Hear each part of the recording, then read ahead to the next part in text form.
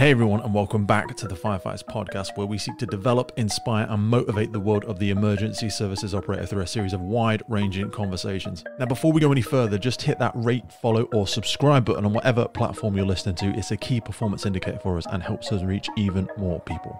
Now, here's what we've got for you today. I'm Mark Hardingham, I'm the chair of the National Fire Chiefs Council. So Mark, is this the first time you've been to the Women in the Fire Service? Yeah, it's the first time I've actually come here. Well, back when I was in Essex and also when I was the Chief of Suffolk. Yeah. We had some people that came to the event, but I've never come in myself. And it was about 2 or 3 months ago, I saw the advert come out and I thought, well, actually I'm the NFCC chair, so do they want me here? So I picked up the phone to Alex Johnson and said, look Alex, you've been involved in this for a long time. What do you think? I'd really like to come down and spend a bit of time with you. And she said, fantastic. She said, I'd love you to come down. She said, turn up, we'll give you a purple polo shirt, we'll get you doing stuff and helping out, and you can kind of meet a bunch of people and see what it's like. And it's been fantastic. Because I think, so there's two aspects of it for me. First, I was really interested in it because I've been doing stuff with the Women in the Fire Service. I've had them on the podcast before.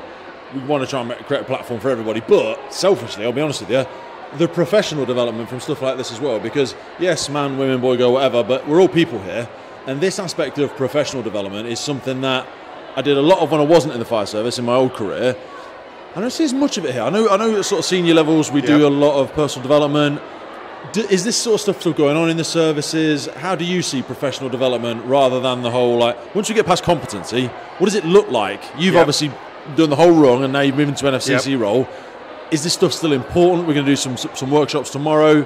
Yep. What is it like these days? It is enormously important. Yeah. I mean, we are, well, if you go back 15, 20 years, that sort of route of professional development was there for people in their fire service career. What did it look like back then, though? Because in my private sector, we had public speaking courses, we had large-scale problem solving, we had Kaizen, Six Sigma, we did all of this, but I've not seen much of it at all. It wasn't perfect by any stretch. It tended to be fire service college based, so not everybody got the opportunity to come and do it. And that sort of died away for a long time and got replaced by sort of more academic type development. Now it's coming back. I'm going to get you a qualification, but for some people, we have qualifications coming out of our ears, but it's the soft skills I think we're not good at, and that's the bit that costs us money, might cost us people, because they have a fallout with their line manager or whoever, and they don't want to be at work anymore. The soft skills is where we fail. We gravitate to the whole, I'm good at level 3 incident command, I'm good at this, and you're like, well, the soft skills though. So the soft skill stuff is coming. So if you wind the clock forward 18 months' time, there'll be a supervisory, a middle manager and an executive leadership program that anybody in a fire service, whether you wear a uniform or don't, will be able to go through. But, and there is a but, that doesn't replace the sort of stuff that is here today at this event, because this is the sort of stuff that sits in and around all of that. And you just talk to some of the people that are here today, listen to the 6 serving and ex-chief fire officers who've just spoken, the benefit all of those have got in their careers from being involved in Women in the Fire Service for many, many years. So 300 people or something like that here today, each and every one of those will get something out of this weekend that you just can't replicate anywhere else. And you won't have the sort of peer group wrapped around you in your own service that you've got here today. And you will make friends for life at this sort of event as well. I always think things like this are like a performance enhancer. You come to something like this, you get that value of association, you get that sort of supercharge, and then it empowers you to go back on like you're marching to the beat of a different drum. But when you were saying over there about the different sort of personal development that will be available to people in the future, what I want to sort of try and grind down into is a lot of people wait for the course to be given to them. They're like, well, my company or my service isn't putting me on anything, or hello line manager, I'm at my appraisal, what is there for me? I'm like, you've got to work twice as hard on yourself as you do on the job. Not that you don't work hard on the job, but the clue's in the name. It's personal development. What, in my own time? Yeah, in your own time. Yeah, you might have to pay for it. Yeah, you might have to travel to London. Do you want to develop or not? Do you know what I mean? People think, what's the NFC going to CC going to do for me? Where's my IFE qualification? When's my service going to, how do you feel it? Should you have to do something for yourself? You are bang on right. So nobody looks after my personal development better than me. That's not somebody else's responsibility to do that. So by all means, there are training courses and conferences and things like that the organisation can pay for you to go on. If you want a number, I think that's about 20% of the personal development people get. 100%. The rest of it is down to me. What do I want to expose myself to? what do I want to come to in terms of a conference like this? What do I want to read?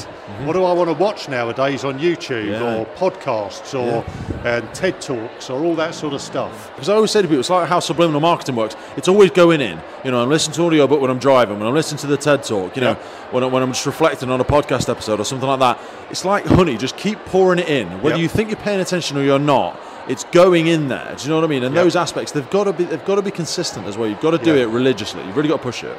A quick reminder for all of our listeners of our monthly giveaway. Now, as part of our partnership with Hikes, Rosenbauer and Tallyman, we give away that little bit extra to our podcast listeners every single month. You can get 2 personalized BA tallies. These are hardware and they've got your own name on them, they've got your own service number on them, and they have the podcast logo on the back. And then for the juicy stuff, Hikes give away a pair of their incredible footwear. And some of the stuff is pretty expensive stuff, to be honest with you. We try and switch in and change it every month. We are guided by the gods of Hikes to make sure we are giving you exactly what you need for that time of year. So it might be boots, it might be trainers. And then once every quarter, our good friends over at Rosenbauer are giving away their Boros B5 Firefighting boots as well. So to be in with a chance to win, jump over to our social media platforms or YouTube, where you need to tag a member of the emergency services in the post, be following our page, and you will be in with a chance to win at the end of every single month. Back to the show.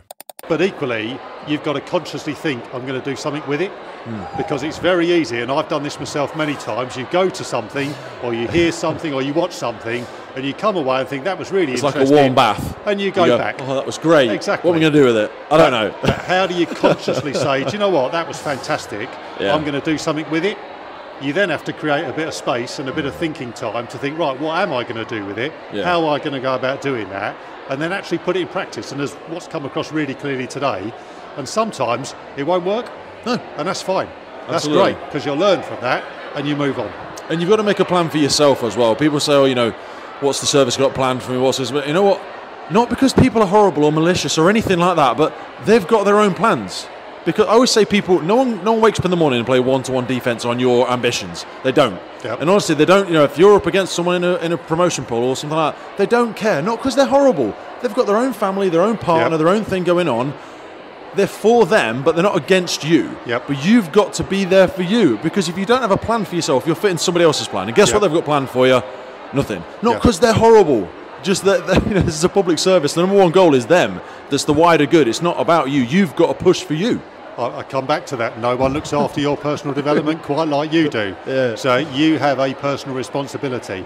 The great thing about the fire service is once you're in the fire service, and anybody can join the fire service really, then anybody can do whatever they like in the service in terms of be a chief fire officer, be a fantastic firefighter, go and do something else in the service. Now, don't get me wrong, and it's more evident here today than anywhere else really because of the nature of the conference. There are some people who have a degree of advantage around that, and there are some people who are fighting into a headwind sometimes. And if you're fighting into a headwind... Control the controllables, though. Yeah, that's where you do need some people wrapped around you. You need the organisation wrapped around you to help you through that headwind and change the organisation as a consequence of that. And that's reality, though. Even if it's it's going to be harder for you, you can sit there in the puddle, slapping the water and going, this isn't fair. You are where you are. Yeah. Do you know what I mean? And I feel like, I said to I think I was sitting with Danny earlier, certainly, you know, let's talk about women in the fire service, stuff like that. Because they feel as though, and because they often do come from further back. You see in the old YouTube video where the start line is the start line and people are further back and some people get a head start and step forward if you this and that. You have to have a run-up, some people, before they even get there. They've got to travel to the start line. They don't start at your start line. You start at the start line, they start back there. But you can also reframe that and say, by the time I get to the start line, I've got momentum because I've had to bloody work to get to the start line. So then when they start... So, and I see this so now, and women in the fire service is a great example. You see so many women coming into the job, they ain't messing about. They're coming in, they're nailing the competency, they're getting all their stuff signed off in 6 months, and you've got some guys and girls, but you know, typically who are just faffing about for 2 years and then going, oh, everyone's helping that person. No, they're pushing it. They're going, they're asking the questions. I want to talk about coaching and mentoring. You know, when you talk about asking the questions, this is something we see in a lot of emergency services now. They're trying to bring back in. Not saying that's left, but they're trying to bring more mentoring back in because it used to be the old sweat on the watch or whatever would naturally gravitate towards them, or they might have the station gaffer say, you're going to pair up with so-and-so. People expect it to be formal now. They're like, you need to give me a mentor. Should you seek your own? I approach everybody and ask questions. Does it need to be a formal thing? So I think there's probably two aspects of it. I think from an organisational perspective, if you're a leader in the organisation, supervisory or senior, you have a responsibility to create the right environment where there is a buddy, a coaching and a mentoring type culture in that organisation. Okay. There is then something about the individual who actually goes and seeks out that opportunity. Now, I don't think you ever force that on an individual. I think you create the environment, you talk to them, you explain the benefits around it, and then you provide the access to it, and then people will pick up all sorts of experiences and benefits from that coaching. And it doesn't just have to come from people inside the service. Some of the best coaching and mentoring you'll get is people with a very, very different perspective. Yeah. And of course there's the whole reverse mentoring and reverse coaching aspect that's more and more common now as well. Because people will say, I need it to be fair and you need to appoint me one and all that sort of stuff. What bothers me about fairness is there isn't fairness when it comes to effort and desire and drive. Because I always say shikers don't get sweets. So if I'm coming and you were just out there talking more of the other chiefs, I had to walk over and get your attention. You don't know who I am. I'm just somebody coming to bother you. I just want a piece of your time. I want a thing. Yeah, okay, I want to share it with a lot of people. Hopefully help them. But ultimately, it's just something you've got to step up. You've got to put yourself out there for somebody. You could have turned around and sorry, mate, I haven't got any time right now. Yep. Maybe contact. Here's my email for my office. And that's happened 1,000 times. You've got to be willing for somebody to say, yeah, okay, mate, let's go for 5 minutes. Yeah. Or not right now. And no right now doesn't mean no forever as well. Just means no right now. Yeah. So you're here, obviously, because you want to be here, but you're also here representing the NFCC. Why is it important to you, and more specifically, I suppose, to the NFCC, to be here supporting something like this? I'd pick out three things. Okay. So the first thing I'd say, from an inclusion perspective, as NFCC chair, I have three roles. One role is the NFCC is an organisation in itself. We employ people, and I want those people to work in the most inclusive environment they possibly can. And next year, there is an opportunity for me to say to a number of the women who work in the NFCC, come to this event, because they haven't come this year and we didn't market it this year. So that's one. The second is part of my job around inclusion is making sure from a membership perspective, and we've got 465 members, the NFCC is the most inclusive place it can possibly be. Yeah. And one of the ways I create that is by coming to events like this and showing the face of the NFCC and encouraging people to get involved in the NFCC. Yeah. And the third role I have is about the role of the NFCC in supporting fire and rescue services to create a more inclusive environment. So one of my takeaways from here is to go back out to chief fire officers and say, do you know what? I went to the WFS event at the Fire Service College. It was fantastic. There were 300 people in the room. There was an amazing buzz. If you weren't there this year, there's a waiting list, but despite that, get yourself down here next year and get people from your service down here next year, because there's a massive benefit for your organisation in terms of being involved with this. Mark, thank you for your time. Brilliant, no problem at all.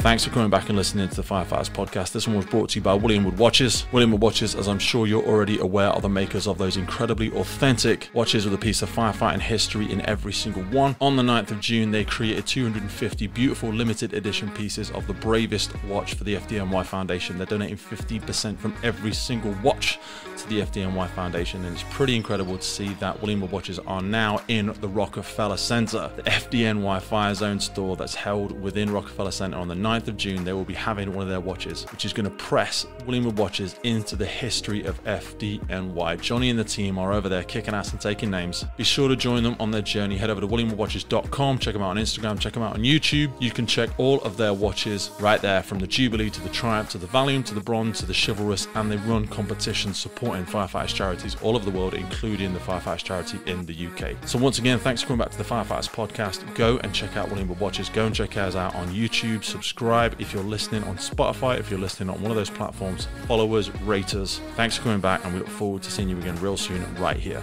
on the Firefighters Podcast.